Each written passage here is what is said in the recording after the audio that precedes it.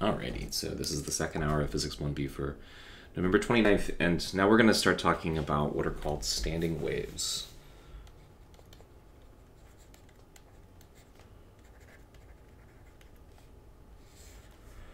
So standing waves are found in some pretty common places, I guess you might say. Whenever you take a string, like on a guitar, and you pluck the string, those guitar strings are made to have a certain amount of tension and a certain length that will allow them to produce standing waves, and those standing waves will produce the sound that you normally hear from a guitar. This is also true of all the stringed instruments and all the wind instruments. So the same thing is true of pianos and bassoons and oboes and flutes and all these different things. So standing waves are at the core of the way that music is produced within instruments. So we'd like to understand how they work, and they don't just show up in music, they also show up in quantum mechanics. Interestingly enough, when you take Physics 1D, you'll learn about standing waves in quantum mechanics. They can also show up in light waves, so they're going to show up in Physics 1C as well. So standing waves, pretty important part of our understanding of how waves work. Now, how do you produce a standing wave, and what is it? Okay, so we just saw that if I have a string and I attach it to a fixed end over here, right? Fixed end. What we saw is that by sending a pulse that looks like this down our string, we found that when it got to the end here, right, it would reflect off and would travel back in this direction. We could call this the reflected pulse if we want to, right? On the bottom, and on the top, this would be kind of our transmitted pulse. So imagine that we send a pulse down, it gets reflected back, and then what we do is we send another pulse down that looks just like this, right? What we saw is that this second pulse, so we call this like maybe a second pulse here, this second pulse can interfere with this reflected pulse that's coming back here.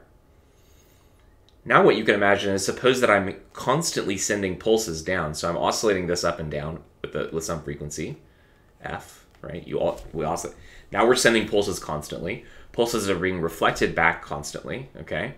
And a standing wave occurs when the process of doing this sets up something that looks like this. So here's our string, here's our wall.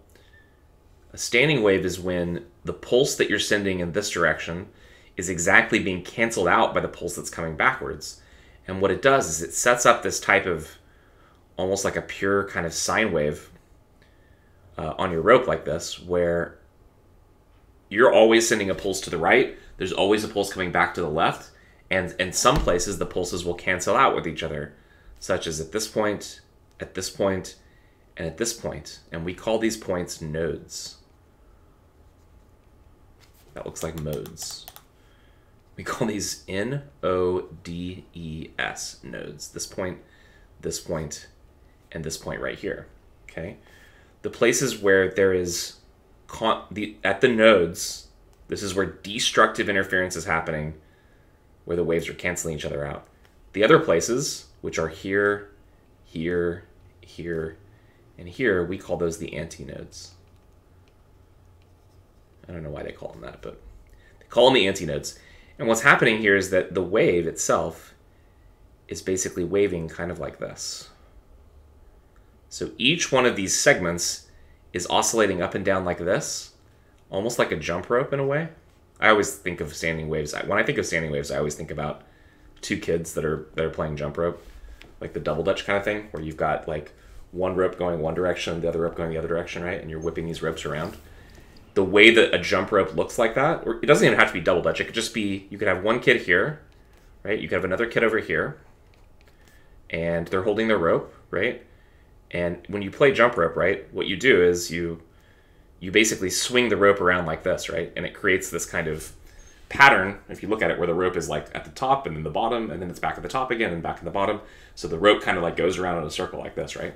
Well, the way that that looks, if you look from the side, it looks like the rope is kind of just moving up and down, which is exactly what this is what we call a standing wave. And in a way, this is also a standing wave when you have two kids that are playing jump rope. But each of these segments is going to look like a jump rope held between these two nodes. Oh, I left off the ends are also nodes. So this wave would have 1, 2, 3, 4, 5 nodes and 4 antinodes. Okay, so each of these segments is vibrating up and down, but these nodes show up as these fixed points due to the fact that there are going to be places where the traveling wave that comes in is canceled out by the reflected wave going back. Now, I've got some pictures here to show you of this. I don't think the pictures do it justice, though. I think you have to see it in motion. It's kind of unfortunate that we won't be doing a lab with this, but if you took Physics 2A, how many of you took Physics 2A and did the standing wave lab? Do you all remember that? Did anyone here take 2A? I have no idea why it's not part of the 1B labs. In fact, probably next time I teach 1B when we're in person, I'll probably just do the standing wave lab. But this is what they look like. Yeah, you may not have done it. If you did it, you would remember it. It is very memorable because it's very surprising. So what you do in the lab is you take a string, right? You connect it up to a point. You have a mass hanging over the end to give it tension. Yeah, sometimes you just don't get to it. And what you do is you have a vibrator that you attach to the end right here, and the vibrator just like does this. And what you're trying to do is you're trying to get it to show up with different modes of the standing wave, okay? So this is an example of what you might see in that lab. You might set the frequency up, and then you make your length of your string a certain length. And what you do is you basically change the tension in the rope. By changing the tension in the rope, you can change the wavelength, because tension's related to speed. And you're basically looking for these different modes. So this would be a situation where the string is exactly 1/2 of a wave. This is where the string is exactly 1 wavelength long. And what's being shown here is that there's a rope that's basically vibrating up and down. But this is the standing wave, where this point basically isn't vibrating, but this points are, right? This would be a situation where you found another mode by maybe changing the tension. And now you've got these different nodes here, and here's one with 4. So nobody did that lab, huh? It's too bad. Maybe I can try to show you a demo when we do our last lab of how this works. It's kind of impressive. One thing we can do, kind of,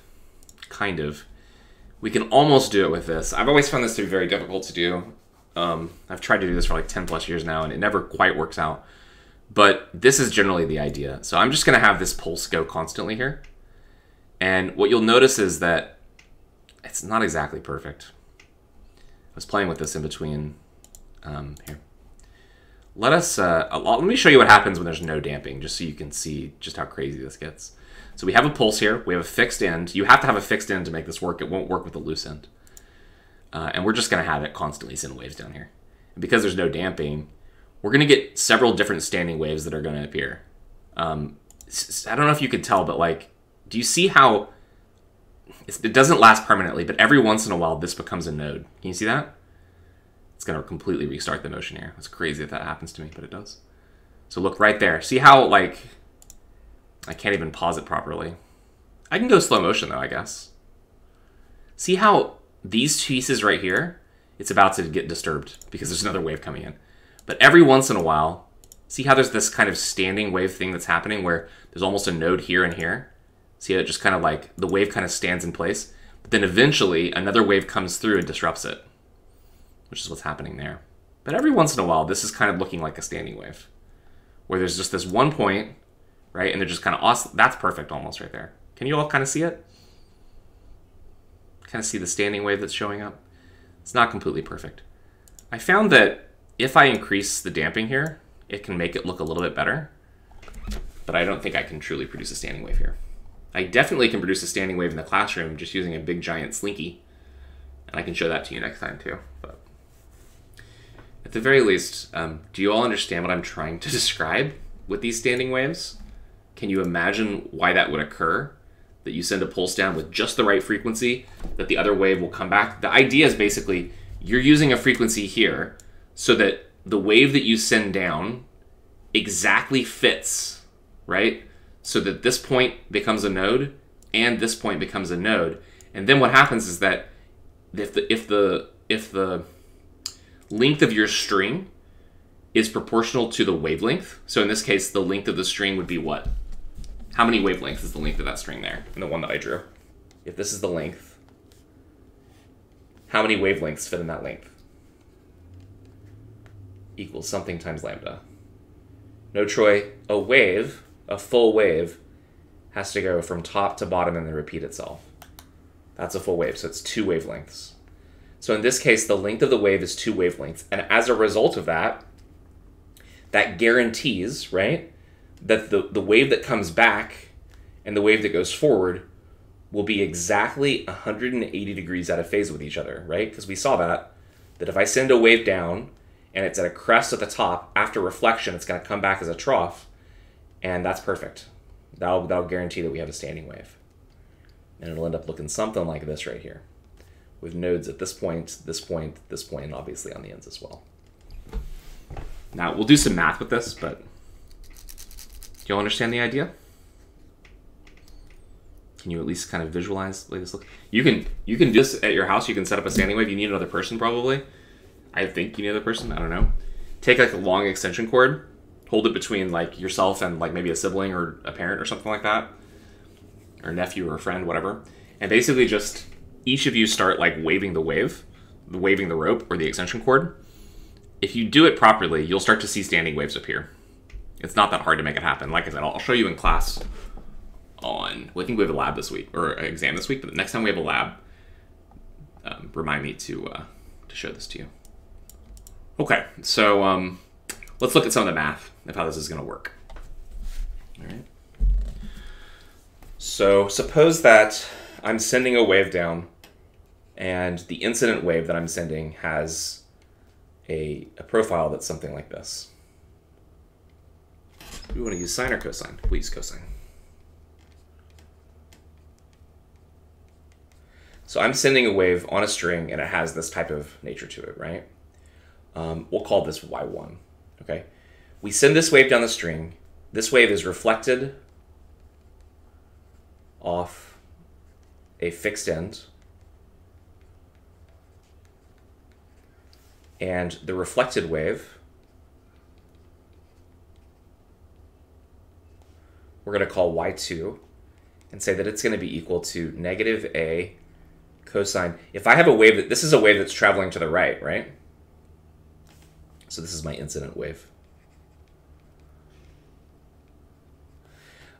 This is a wave that's traveling to the right? This wave has a velocity that's positive v, right? If I want to get a wave that moves to the left, what do I have to change? I just change the negative sign to a positive sign, right?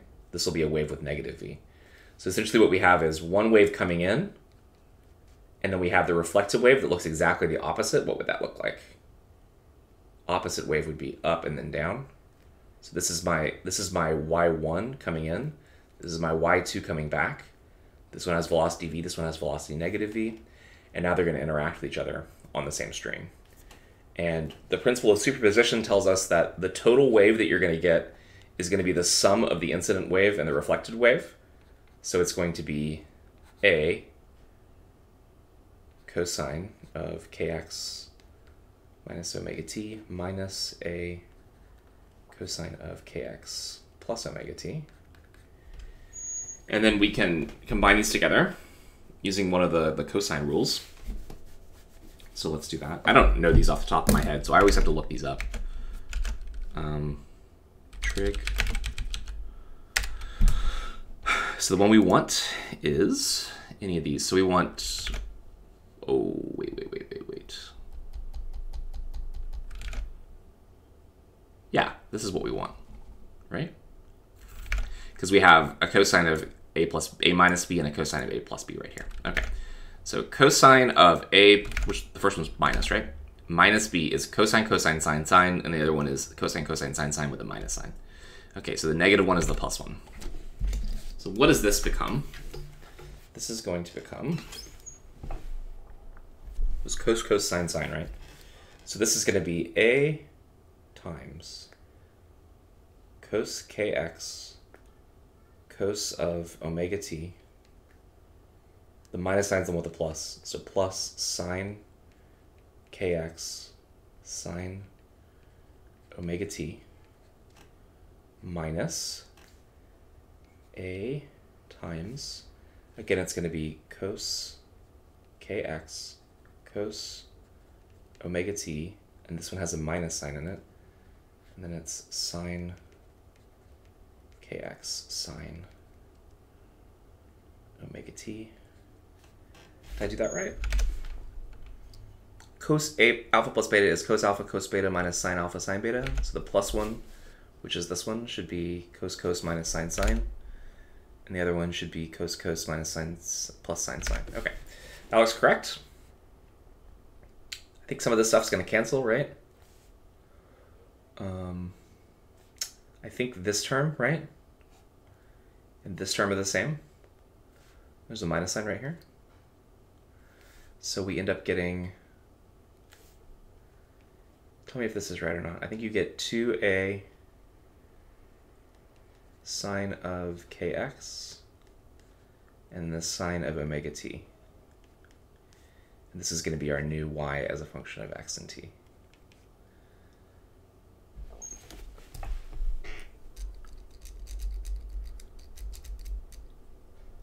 Does that look right?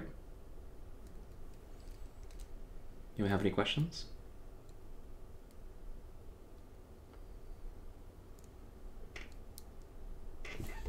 So this is the equation for a standing wave.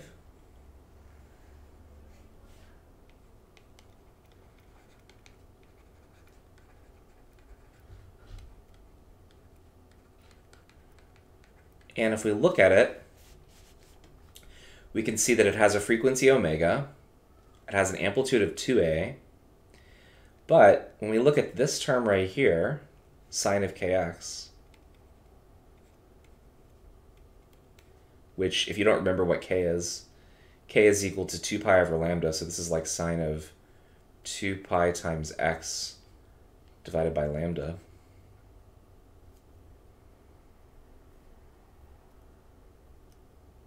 Whatever you want, Troy. Yeah, they call, the book says a standing wave is equal to 2a, but I don't, it's whatever. What I want to look at is the fact that we have this term right here, which is the sine of k times x, and we know that that's the sine of 2 pi x over lambda. So let's draw a picture of our wave now. So now that it's a standing wave, we know that what it looks like is basically we've got a fixed end, we've got a rope, and now we have some kind of standing wave, right? And all I got to do is make sure that it starts off and ends on a node, okay? So here's my standing wave. I'll draw it with both pieces of it if we want, I guess. So this thing is oscillating up and down. The y-coordinate of any point is given by this equation right here, right? So the y direction goes like this, the x direction goes like this, right? Now if we look at our standing wave, we can ask the question, where are the nodes? So where, as in x equal to what, are the nodes? We could also ask, where are the antinodes, right? Well, looking on this picture right here, what do you notice is true about all the nodes? What do they all share in common? Are the nodes where y equals 0? Absolutely. The nodes occur at y equal to 0. So if we look at our equation here, which says that y is equal to 2a sine of kx times the sine of omega t. Now, understand that time is something that's going to continue. So this thing can be 0 from time to time for sure, okay? And that's because what you have to imagine with these standing waves is that even though I'm drawing this picture like this, the pieces in the middle here are oscillating up and down. And sometimes these will be at 0, right? You just have to imagine that this thing is going up and down and up and down and up and down and up and down. And so sometimes this point right here is at maximum, but sometimes this point's at 0 and some points it's a negative maximum, right? Because after all, there's a wave that's being produced over here. It's being sent down. It's just being canceled out by the return wave. Okay, so this piece is going to allow all these things to equal 0 from time to time. But if we look at sine of k times x, if this becomes 0, then the whole thing is 0, and there are going to be positions x where you're guaranteed to get y equal to 0, right? So if sine of kx is equal to 0, this is going to give you a node, always. Do you see the difference between the time and the x portion of this? With the time portion, yeah, sometimes it's going to be 0, but it doesn't guarantee that it will always be 0 unless this portion is 0. And this portion will be 0 at certain positions x. That's going to give us our nodes. So when is sine of kx equal to 0? It's equal to 0 when k times x is equal to what? What does k times x need to be equal to in order for the sine of kx to be equal to 0? What does kx need to be equal to for the sine of kx to be equal to 0? One possibility is 0, right? If kx is equal to 0, the sine of kx is 0. What other possibilities are there? Pi. If you put sine of pi into your calculator, do you get 0? I think so. So pi, and then probably again at 2 pi, and then again at 3 pi. Pi over 2, no. 3 pi over 4, no. But only at integer multiples of pi, right? So we could say in general that this is equal to n times pi, where n is equal to 0, 1, 2, 3, etc., right? Or -1, but we want x to be positive quantity. So we're basically going to say, let's define this point to be x equal to 0 right here. All right. So knowing that, and this thing went off the screen a little bit here, going back to this definition here, we also know that 2 pi times x over lambda is also what k is equal to. K is equal to 2 pi over lambda. So we set this equal to n times pi, and then the pi's cancel, and we get that x is going to be equal to, what is it? Lambda times pi. No, the pi's went away. Sorry. It's equal to n lambda over 2, I think, right? Does that look right? Yeah, because the pi's cancel and multiply the lambda. Yeah, okay. So at x equal to 0, lambda over 2, lambda, 3 lambda over 2, ... That's where the nodes are going to be. And if we look at our picture, that's exactly what it looks like on the picture, right? This would be x equal to lambda over 2. This would be x equal to lambda, right? Because that's one full wavelength right there, right? Up and down. So then this point would be x equal to 3 lambda over 2. And this point finally here would be x equal to 4 lambda. Not 4 lambda, 2 lambda. So that's where the nodes are going to occur. And obviously the ends are also nodes. Does that make sense? You have any questions?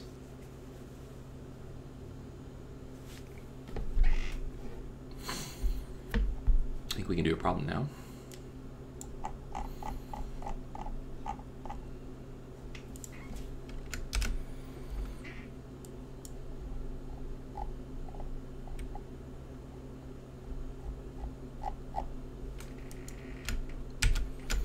Okay. So guitar strings, like I said, standing waves are what are produced. Yeah, let me mention something about that here before we go on, actually. Literally, when you pluck a guitar string, what happens is that a standing wave is produced on the string. And it's usually just a single, like, half wave. But there can be little tiny waves inside of it, too. So, yeah. All right. A guitar string lies along the x-axis when in equilibrium. The end of the string at x equal to 0, the bridge of the guitar is fixed. The bridge would be the part at the top, I guess, where you, like, tune it. Is that where the bridge is? I sound like an idiot if I'm wrong, probably, right? Do any of you play guitar? What is the bridge of the guitar? Is the bridge the name of those, like, things that you put around your fingers for damping out the sound and for shortening the wavelength or shortening the string length? Or is it the part at the bottom of the guitar that's connected to the bass? I don't really know. For a violin, the bottom. Okay, so by bottom you mean closer to where the, like, opening is in the wood, right? Yeah, that sounds right. Okay, anyway, the end of the string, x equal to 0, is fixed. A sinusoidal wave with an amplitude of 0.75 millimeters and a frequency of 440 hertz, corresponding to the red curves in figure 15. Oh, 15.24. What figure is that? I guess I can show you the figure. Ugh, I don't like this figure at all. There's a reason why I didn't put this in the... I'm not going to show you it. You're welcome to look at it in your textbook if you want. I find that it's really hard to... It's just a bunch of waves. It's really hard to read. Okay. Anyway, travels in the x direction at 143 meters per second. It's reflected from the fixed end, and the superposition... Yeah, thanks. I really don't want people looking at that. Can you just remove that picture, Troy? Just delete it. People can look it up if they want to. I don't want people to get confused by staring at that picture. It is not going to help you solve this problem at all. In fact, it's probably going to make it more confusing. I'll draw my own picture. It's reflected from the fixed end, and the superposition of the incident reflected waves forms a standing wave. Find the equation giving the displacement of a point on the string as a function of the position and time. Okay, so we kind of already know what this is going to look like, but let's draw our picture here. So we've got a guitar. Boy, I don't know how to draw a guitar. Oh, that looks even worse. So we just kind of come up like this, and I don't know, there's a neck or something. God, this looks awful. I don't know why I tried to draw a guitar. Okay, whatever. So we've got that. We've got our string. So here's the bridge. Here's our string. String goes in this direction here, up to the top of the guitar. All right, we have a sinusoidal wave with an amplitude of 0.75 and a frequency of this, travels along the string in the negative x direction. So I don't know how I'm supposed to... Do I have to flip the guitar around? Is that what I have to do? Does it matter if it's traveling in the negative x direction or the positive x direction? I don't think it really matters, right? So we'll do it this way, I guess. So there's a wave going in like this. And what we know is that it has an amplitude A equal to 0.75 mm and a frequency F that is 440 hertz. The wave is traveling in this direction. We're defining this point over here to be x equal to 0, I guess. Ugh, I don't like that at all, but whatever. This wave goes down. It's reflected back. So our wave is going to be traveling down here, and eventually it's going to get reflected off of here, producing our standing wave that's going to kind of go back like this. Oh, but that's misleading, isn't it? We'll leave this on here for now, because the standing wave is going to have twice the amplitude of this one, I think. All right, so we have to find... Oh, we also know velocity. Velocity is equal to 143 m over s. And part A says to find the equation giving the displacement of a point on the string as a function of position and time. All right, so what we know from what we just derived is that that equation is going to look like this. It's going to be 2 times the amplitude multiplied by, what was it, sine of kx times the sine of omega t. So it's going to be twice the amplitude, so 2 times a, which is 0.75 times 10 to the negative 3 meters, multiplied by the sine of k times x. So we got to find k, right?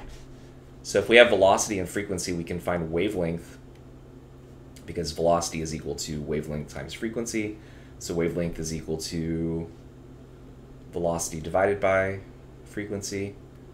So this is going to be 143 divided by 440.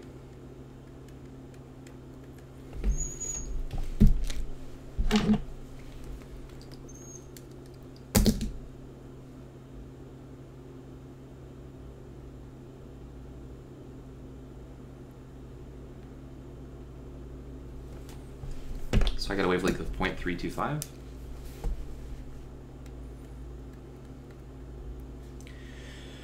Okay, so then to find k is equal to 2 pi divided by lambda.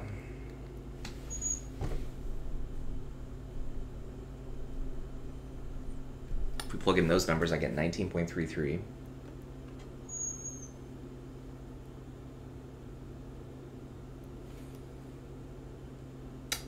This is inverse meters. Okay, so our equation now, let's make some more room here, was 2a, there's a, times the sine of k times x. So we're going to put in here 19.33 inverse meters times x.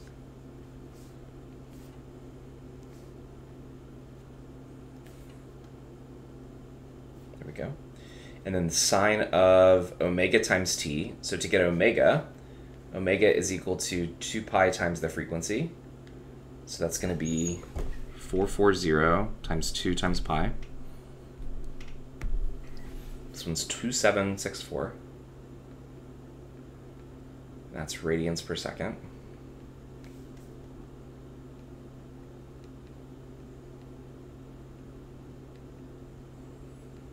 So times the time. That's basically our equation. I mean, I can multiply this through. This 2 times 0.75 is going to make it 1.5 times 10 to the minus 3, but then the rest of it's exactly the same. Just copy paste it. So there we go. This should be our equation. Any questions?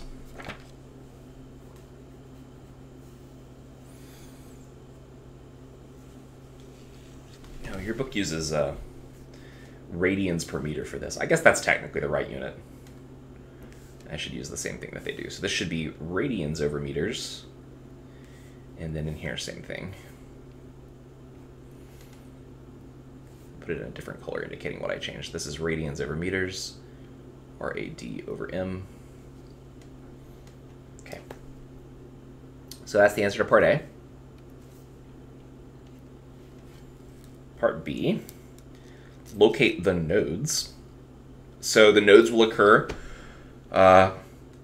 again, when this quantity here is equal to 0. But they're also going to occur as we said before, at every half wavelength, right? The nodes occur every half wavelength. So what's our wavelength here? Our wavelength is 0.325 meters. How long is the string?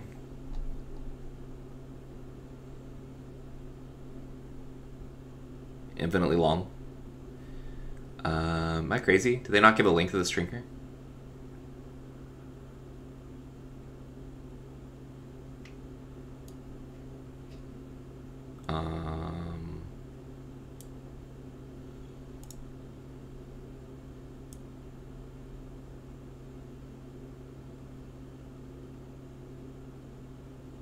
Oh, they don't tell us the length of the string, but we're supposed to just, okay, yeah.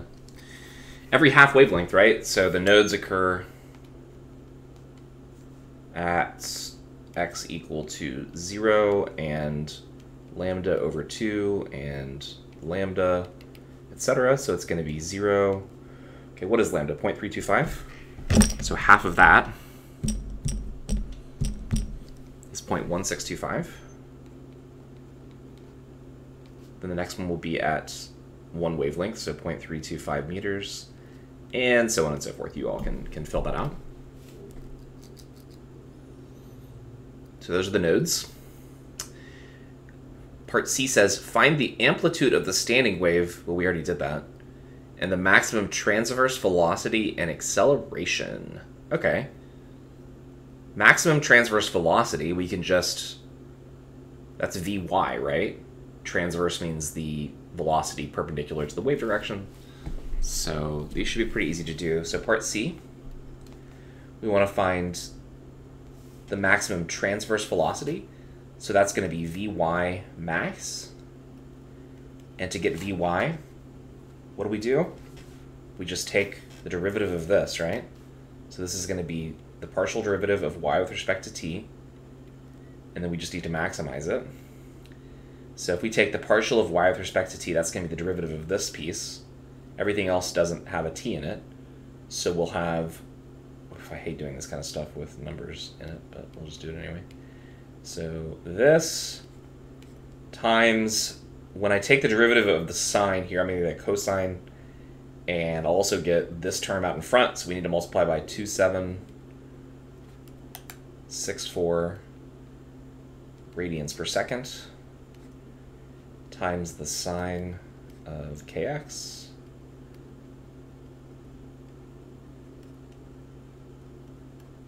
times the cosine of this. So to find the maximum speed, oh, there's a t here, right?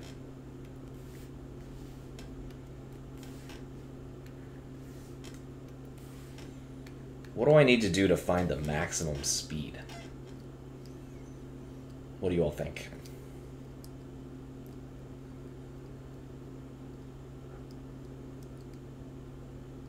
Because I have an x here, and I have a t here. So how am I going to maximize the speed? What do you think?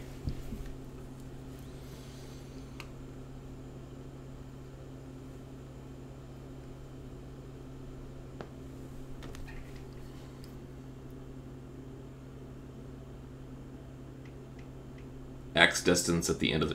Well, we don't really even know where this string ends, by the way. So unless you mean this point right here. If you look at that point's not moving. It's not going to be the maximum speed right there. That point's not moving at all. Not moving at all. Which points, if we look at our wave on a string here, which points do you think are going to have the maximum speed? We know that these points have a speed of 0, right? Transverse speed, y velocity of these are 0. Can everyone see that? They're not moving. This point definitely isn't moving. Or the antinodes, yeah. So this is where you're going to get the most speed. Right here. At the antinodes, because that's where the string is vibrating up and down and up and down and up and down, right? So we're going to get max speed at antinodes. And at the antinodes, that's where the sign of kx is equal to plus or minus 1. So we don't need to worry about that term. We know that the high speed is going to occur when this is 1, right?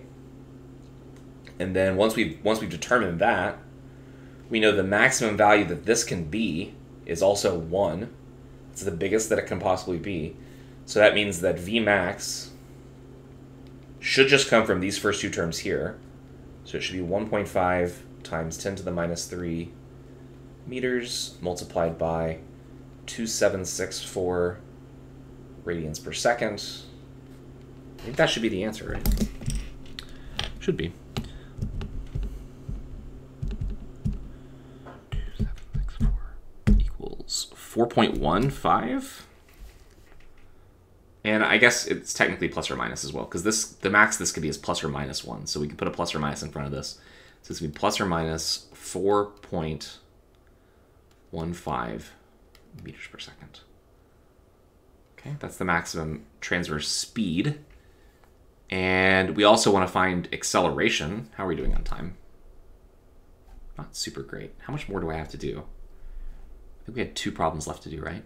So we'll leave the acceleration as something you can do. It's going to be the exact same concept. We're going to take the derivative of this equation, which is our velocity equation. You get the acceleration, and then the maximum acceleration is going to be whatever's out here in front. So it's going to be 1.4 times this. It's going to be this times this squared. Whoops. This right here times this squared is what the answer is going to be. Basically, a times omega squared. All right. So the last thing to talk about in this chapter are what are called normal modes.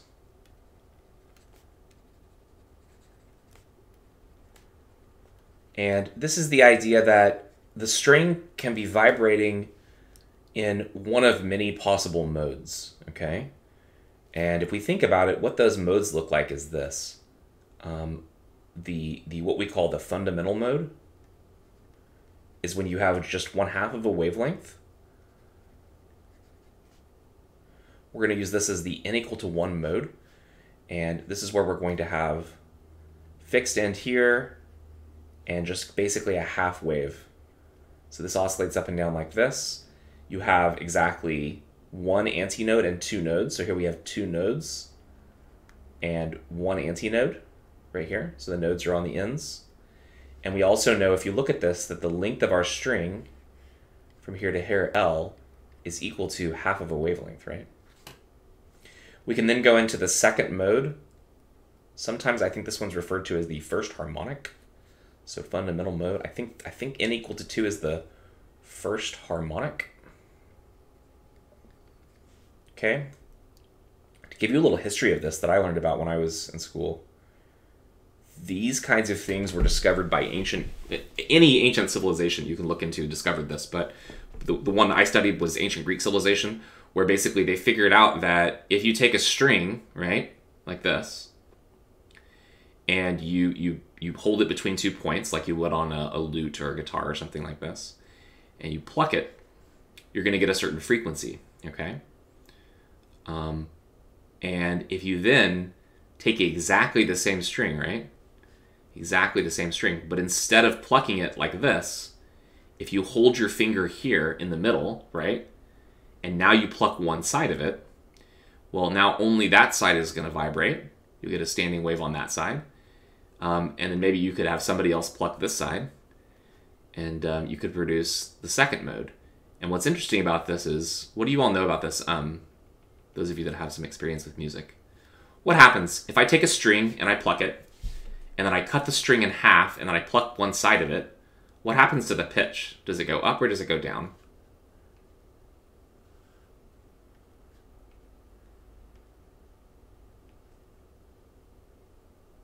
It produces a higher tone. How much higher, Matthew? Do you know exactly how much higher it is? So what he's saying is that if I pluck a string like this, you can actually try this with, if you have some like fishing line around your house, you can try this with a fishing line. So take some fishing line, hold it tight between 2 points, have someone pluck it, right?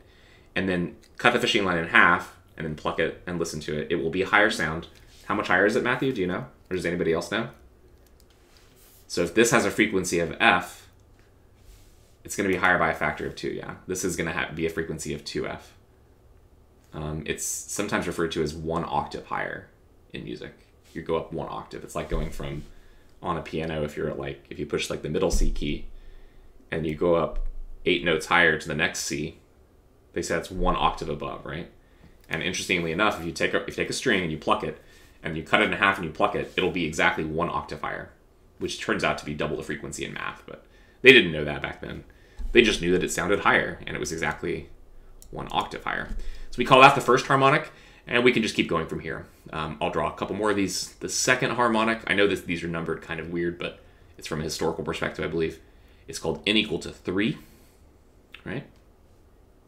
And for this one, what you're going to get is 4 notes. But notice the important thing about this is that the wavelength is always directly proportional to the size of the string. So in this case, the length of the string is going to have 3 half wavelengths, so 3 lambda divided by 2. There we go. Turns out the frequency of this one, I believe, will be 3 times F, right?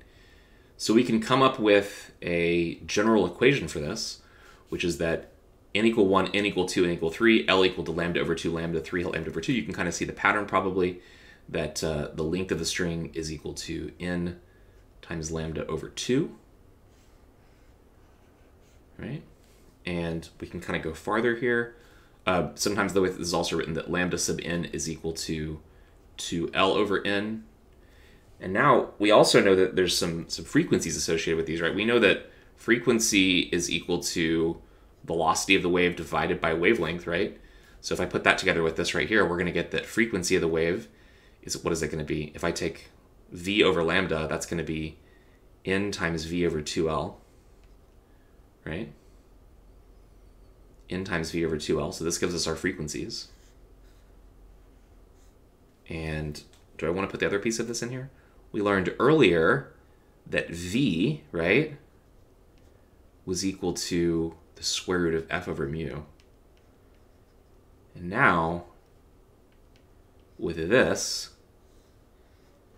you know enough to build a guitar, basically. Contained with this an equation is like how any stringed instrument works, where it says the frequency that's produced is equal to the square root of the tension in the rope divided by the mass density, and then multiplied by this thing, n over 2L, right?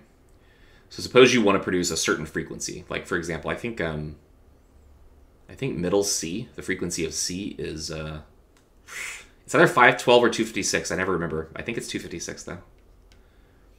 256 hertz is a frequency that we call C in music, I think.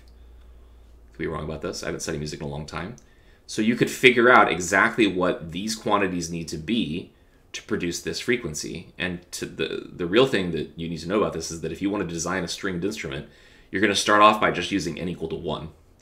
what happens is that when you pluck a string, the main vibration mode of the string, so we're talking about normal modes on the string. When we say mode, we mean the mode of vibration, right? Here on the right, I have 3 different modes of vibration, right? Either, you can't see what I'm doing, so I guess I can do like this. This is a mode we call the fundamental mode, and we call it the fundamental mode because if I take a guitar and I pluck one of the strings, it's going to vibrate in this mode right here. It's going to naturally want to vibrate just in this mode, okay? What's going to happen is that while the string is vibrating in this mode, the string itself is actually going to have multiple modes vibrating all at the same time, even though this is the primary one you're going to hear. And we call these overtones in music, where there's a specific frequency that you're producing. Let's say that you're playing a string and it produces this frequency here. It makes a C note. You don't just hear that one frequency. You hear what are called overtones because the string has little tiny vibrations that are made up of these other frequencies as well. And that's kind of what gives a richness to music that's played with like acoustic guitars compared to when you hear just a pure note produced by a computer or something, right? Like, you can make a computer produce this note, right? And then you can go get a guitar string and you can produce exactly the same note, right? But they will not sound the same, right? Do y'all know what I'm talking about? Let me see if I can show you what I mean. Is this gonna work? So suppose we want to produce a sound that's 256. Let's see if I was right about that, right? Let's see. 256 is middle C, so I was correct about that. So, oh, can you even hear this? Tell me. I can barely hear it. There's no way you can hear it. Where's this volume on this? There's the volume.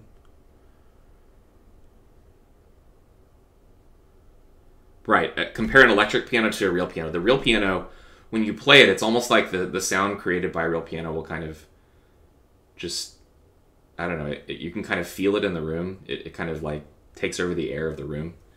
And then you compare that to what you get when you play an electric piano, and it's going to sound kind of different. But something to understand, Matthew, is that even then, the electric piano is often trying to mimic a real piano. So probably the people that make those electric pianos, they're going to try to make it sound like a real piano, which means it will have some of these overtones and stuff, but it won't. But it's generated by, you know, electronics, so it can't be perfect. I can barely hear this. Is this the volume? No, that's the frequency, right? This isn't very useful. Sorry. Maybe one of these other ones is a little bit louder. Whew, that's a little bit too much. Anyway, I think you all kind of understand what I'm saying. One of these has to be good, right? I can barely hear that. Can you all hear it at all? I think it's because I'm streaming, honestly. I think that Discord's doing something to shut down those sounds, because I can barely hear it at all.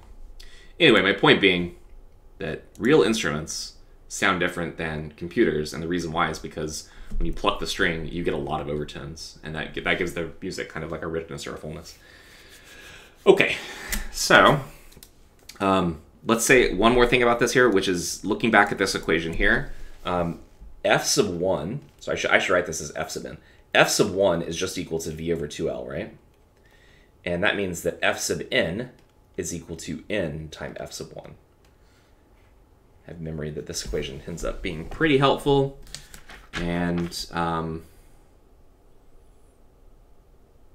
yeah.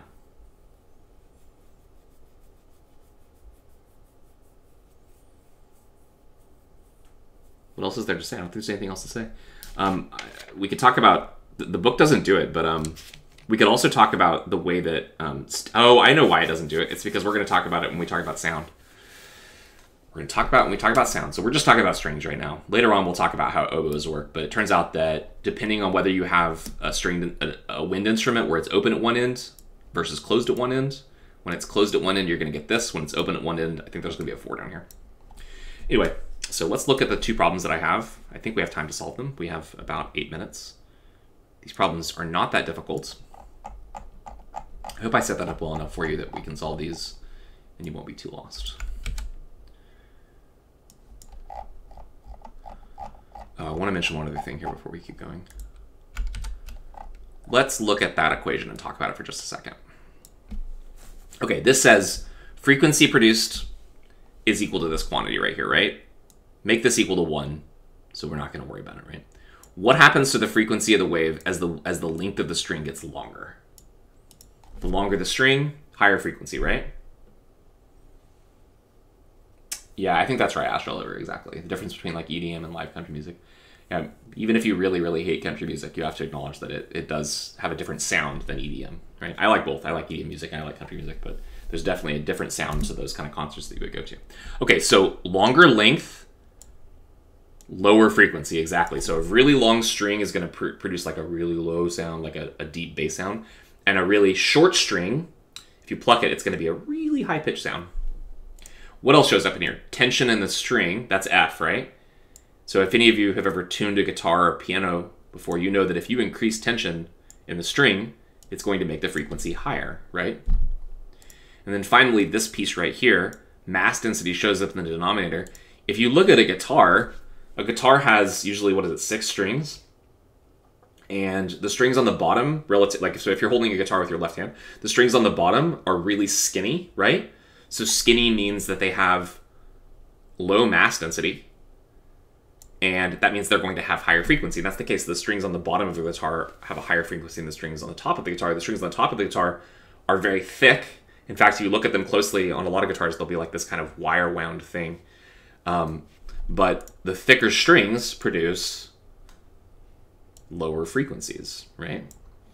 If you go into a bass guitar, if you look at a bass guitar, so a bass guitar usually has like 4 strings, I think, right?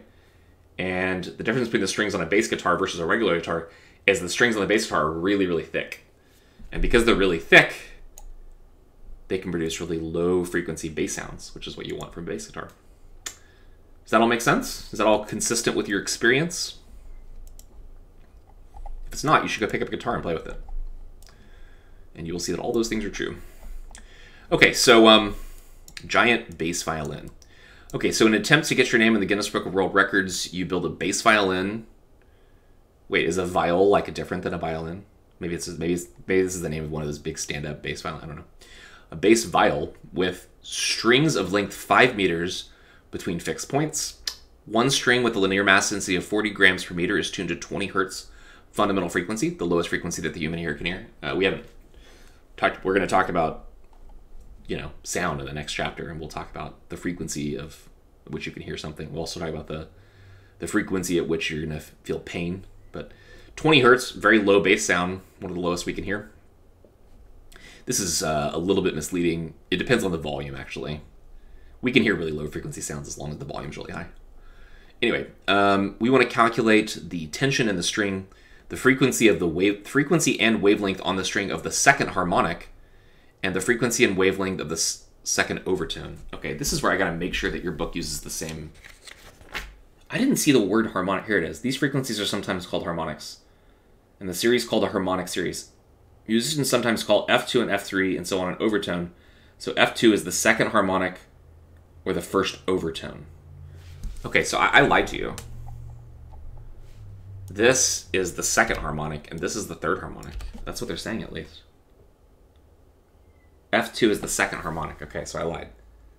This is the second harmonic. This is the third harmonic.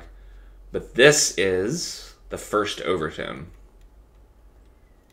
And again, overtones is the fact that when you pluck these strings, you actually hear all of these. Second overtone. Okay, so just to get those out of the way. All right, so we're given that we have a string with a length of 5 meters, and it's held between fixed points, which is kind of what we need. We know that the linear mass density mu is equal to 40 grams per meter,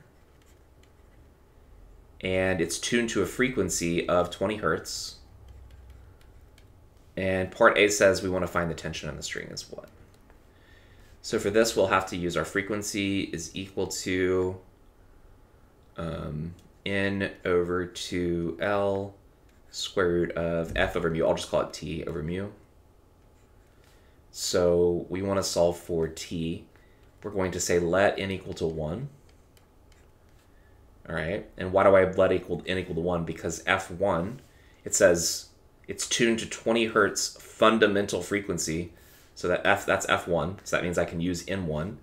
So then we can solve for t. So we're going to get 2LF over n is equal to root t over mu, square both sides, we'll get 4L squared F squared over N squared times mu should be equal to the tension. So this is going to be 4 times the length, which is 5 meters, frequency, which is 20 hertz. Just square both of those. We'll divide that by N squared, which is 1, and then multiply by mu, which is 40 grams per meter. Now, since this is in grams per meter, we're going to want to convert that to kilograms, so it's going to be 0.04 kg over m. And that should work out. Yeah, this is going to give us this will give us a kilogram times 1 meter and then a second squared in the denominator, which is what we want. We can probably do this on our heads. That's 400. That's 25. 25 times 4 is 100. So 100 times 400. And this is 4 over 100. So this will cancel out with that. So it's 4 times... Oh, I'm lying. No, I'm not. That's 100. So it's 4 times 400. Right? Is that right?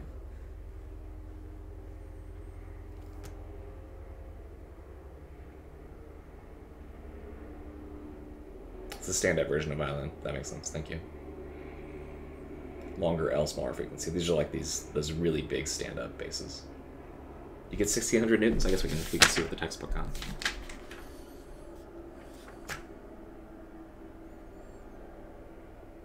Yeah.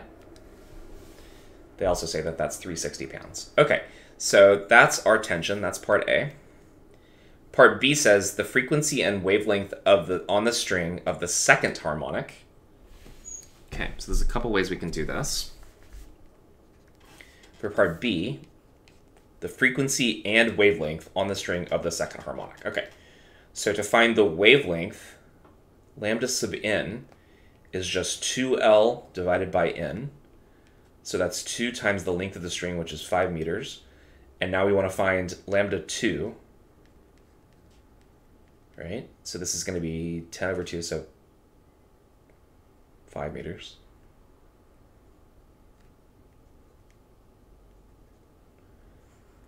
That makes sense because the second harmonic is the one where you have exactly one wavelength, right? This is lambda 2, or n equal to 2. The frequency and wavelength, so we want frequency as well. So this is where we can use the handy equation that f sub n is equal to n times the fundamental frequency. And in this case, we have n equal to 2, and the fundamental frequency was 20 hertz.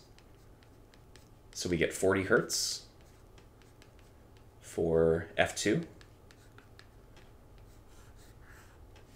And then part C says the frequency and wavelength of the string of the second overtone. So for C, second overtone is going to be n equal to 3.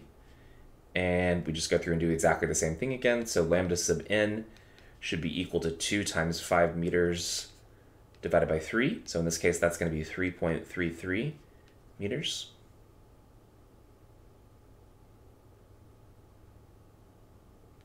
And then to find the frequency, f sub 3 should be equal to 3 times f sub 1. So this is going to be 60 hertz. Is f3. Anyone have any questions?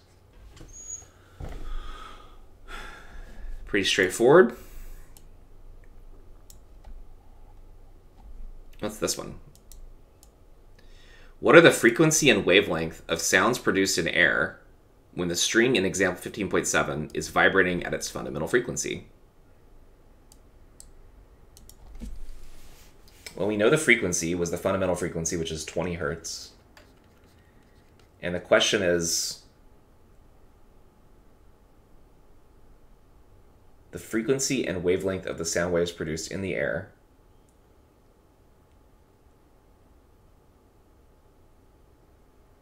Well, the frequency is going to be the same, I think. But to get the wavelength, we're going to have to take the velocity divided by the frequency, I think. So if we take v, which is 344 meters per second, and we divide by the frequency of 20 hertz, then we get the wavelength. 344 divided by 20. So you get 17.2, and that is in meters. Is that really the whole problem? That's the whole problem. Okay. Well, we have this whole next chapter about sound waves, so I guess we'll get into more detail about this stuff next chapter, but there we have it. That is standing waves on a string. I find this to be one of the kind of neatest things in physics, honestly. It comes up a lot. Like I said, it shows up in music, obviously, which is a pretty, popular thing. People like music. I like music. But it's nice to understand how like a stringed instrument can produce music and how there's math behind it too. I find that to be really cool. I don't know why, when I was in college and I saw this demo for the first time where you take a string and then it makes a sound and you cut it in half and it literally produces a sound that's 1 octave above. That really blew my mind when I saw that for the first time. I was like, wow, that's so simple. It's like, it's really nice seeing these connections between the length of a string and the kind of music that it produces, right? And then seeing physically where that comes from, and knowing that it's just about fitting waves inside of a certain length. All right, I'm good. I'm going over. We're out of time, but we do have a test this week. I think I told you it's only going to cover chapters 18, 19, and 20. I'm not going to put any of this wave stuff on here. I'll just put all the wave stuff on the final, which means most of the final will be a bunch of wave questions. And that's that. So I hope you all have a good day. I'll see you all in class on Wednesday. And hope everyone had a good Thanksgiving. Take it easy.